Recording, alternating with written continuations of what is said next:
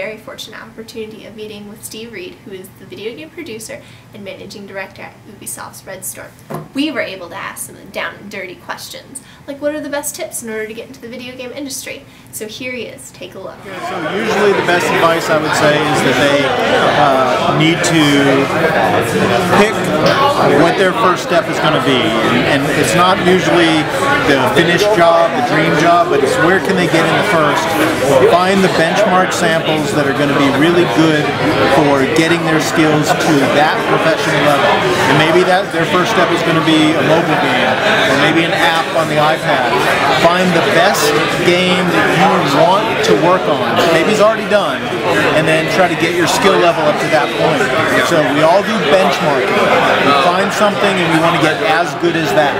And the first time that a student does something perfect, then they'll never be able to go back to less than that. They'll always be able to say, I've done that at that high level, even if it's a simple object, your camera, a desk, a chair. As soon as they've done something perfect, then it's really easy for them to go, now I know everything I have to do is to that level. And then the next time they increase their benchmark, then they get their new favorite game, then they want to elevate their game to that level. So studying existing game assets, taking it and using it as a tool to understand how to do better. No texture stretching, good use of tessellation, making sure that the mesh is solid, making sure that it's beautiful from all different sides.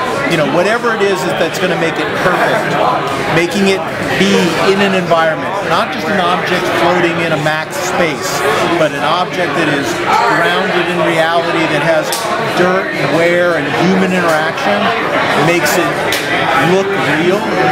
Even if it's in a space game, if it looks lived in and looks used, then that's going to be the thing that makes it believable for someone. And that's kind of a way to say, how am I going to do my first best portfolio piece? Choose a nice object and just try to do it perfectly. So that's my goal. Now, when you guys are doing hiring and everything, are you looking for somebody who's got a real mastery in one particular aspect, or somebody who has kind of skills in all, but kind of jobs are usually based off the moment.